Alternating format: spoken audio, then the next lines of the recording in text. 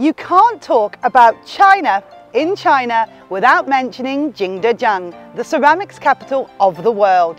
The origin of the word China is a bit murky, but many say that it comes from the original name of this city, Changnan.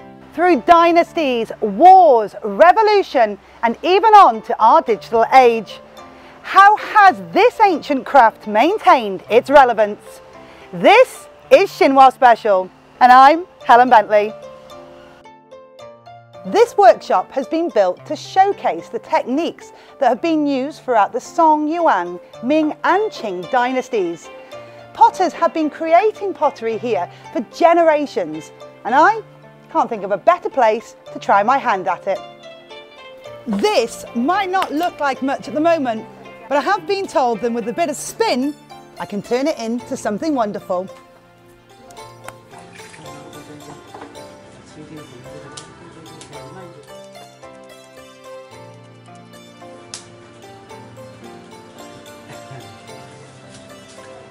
It's not too bad, is it? It's a good start. Anyone working with clay, anyone who knows anything about clay, knows about Jingdezhen. This is the birthplace of porcelain. 我们在这里做，主要就是传承这个技艺，就是非物质文化遗产。做完它不是目的，目的是在做的过程中把这个技艺呢能够得以传承。我们做的意义就在这里。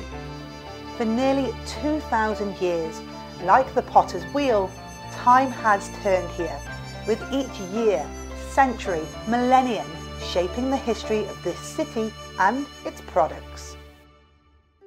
This vast space holds a ceramic collection dating from more than 1,800 years ago right up to the present day. It's like taking a journey through China's history. Each piece tells a story.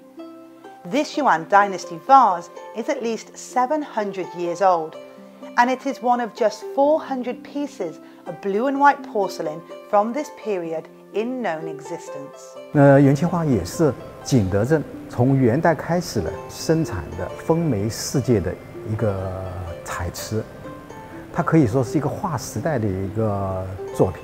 Today, this blue and white pattern is quintessentially Chinese, but the blue pigment was actually brought here by Persian traders.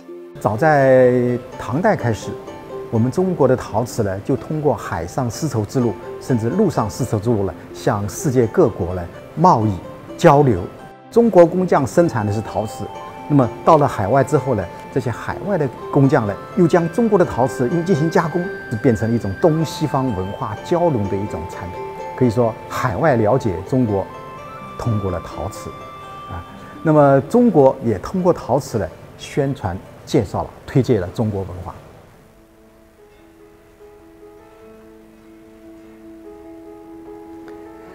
Just like the traders that brought pigments to China, today there's a new wave of visitors that are bringing new approaches and ideas to ceramics making. Every year, thousands of foreigners come here to Jingdezhen, some of them to open their own workshops.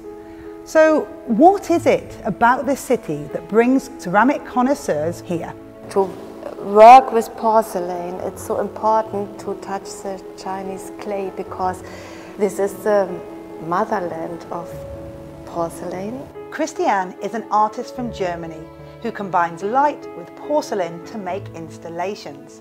She is currently a resident at the International Art Studio in Taoxi, Chuan, an art zone built on the site of an old plate factory. In another studio not far away is American Ryan Labar. Like Christiane, Ryan first came to Jingdezhen for a short residency. At the time, the area was undergoing renovation, and he saw the potential to build his own studio. Jingdezhen has what I call creative energy or creative potential, which is this sort of source energy without sounding too kooky, but you feel that you can do anything, you can make anything. And that's because there's layers and layers of history here of making. When French artist Camille first arrived in Jingdezhen, she only had a rudimentary grasp of Chinese. The experience of working with a local craftsman made her better appreciate clay. But what do outsiders, like Camille, offer to the local community? Here there's a learning where it's like this, 1, 2, 3, 4, 5, 6, you need to do it this way. Where we're like, oh, maybe we do 4 and 3 and 2, and you know, it could work out. So yeah, I think that this is the influence that foreigner brings to the young generation in Jingdezhen. Kind of just trying to get your own creative process.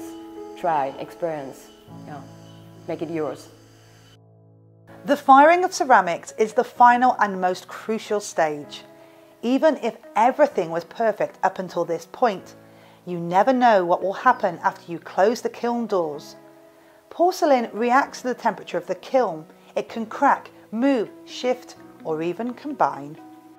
It can take days to fire fine porcelain, and I'll be honest, I don't really have the time, but luckily for me, the same spark that lit the fires here thousands of years ago had another bright idea, and that is 3D printing, which is much more precise than doing it by hand. And in addition, we have this, which is a microwave kiln, which can bake those products in a fraction of the time. 景德镇它的特点呢，一个是开放，第二个是创新，它的工艺发展确实是与时俱进的，没有停歇的。 Today, the ceramics industry in Jingdezhen employs over 150,000 people, many at an industrial park in the north of the city. The city's Ceramic Institute continues to train the next generation of master craftsmen, and the creative community keeps the art of ceramics alive. Historically, societies have interacted through the trading goods or through the clash of swords. Jingdezhen is and always has been a centre of production, of creation. War has never been to Jingdezhen. Porcelain has made it a place that is not only prosperous, but peaceful. And that is smashing. See you next time.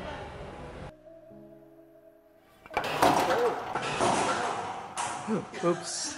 It's okay.